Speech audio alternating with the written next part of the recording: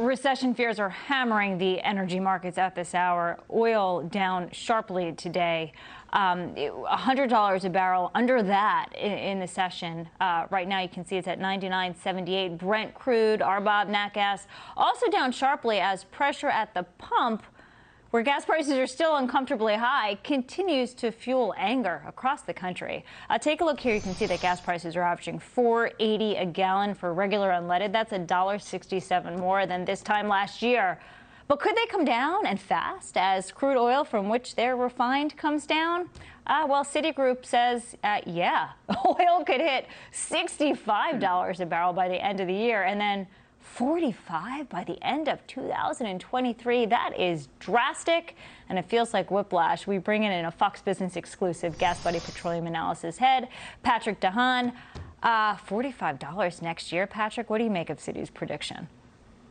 You know, there's certainly a lot of these predictions on various ends of the spectrum, and I guess both are conceivably possible. But depending on how things unfold, we could see one end of the spectrum more so than the other. So we're not out of the woods. We did see prices, as you mentioned, plummet some 9% today. But I almost think we moved from an overbought market to an oversold market. Keep in mind, we still have some of the fundamentals sticking on here. Not only that, but an active hurricane season could cause prices to reverse. But for now, maybe a little bit of light at the end of the tunnel. The national average down 25 cents a gallon from its peak. That's causing Americans to spend about $100 million less on gasoline every day so far. So do you think in the near term, I know people complain, and this is true, it's true historically, you know, gas prices follow crude oil prices higher a lot faster than they follow them lower.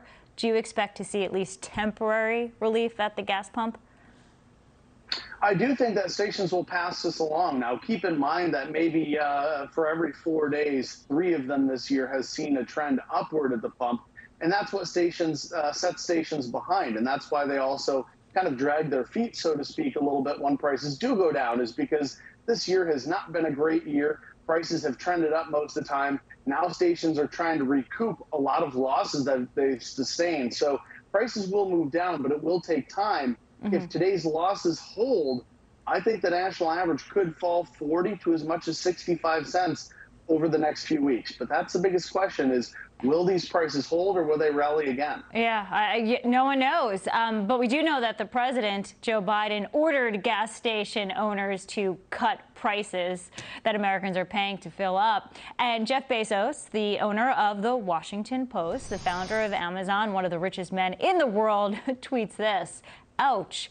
Inflation is far too important a problem for the White House to keep making statements like this. It's either straight ahead misdirection or a deep misunderstanding of basic market dynamics. Patrick, you know this business. Do you think the White House understands what's going on?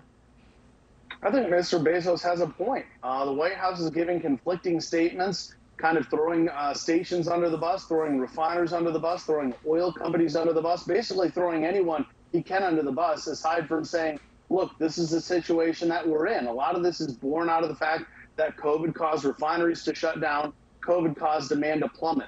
But I do think there is a point to all the scapegoats the president is trying to point at. This is just a combination of factors. You know, oil companies are raising production, but keep in mind the Biden administration has not made it easy for oil companies to return to a period of growth. I mean, that's fairly obvious. Or to give them some sort of commitment that the return on their investments will be worthwhile in the future, even the near future, because they still have a green agenda, and that does not include fossil fuel. Exactly right. The clouds of uncertainty are potentially holding back oil companies from investing billions of dollars. It's not a good investment to invest billions of dollars under a White House administration that's going after you at every turn it gets. Patrick De Haan, thank you for joining us. We do appreciate it. Thanks for having me.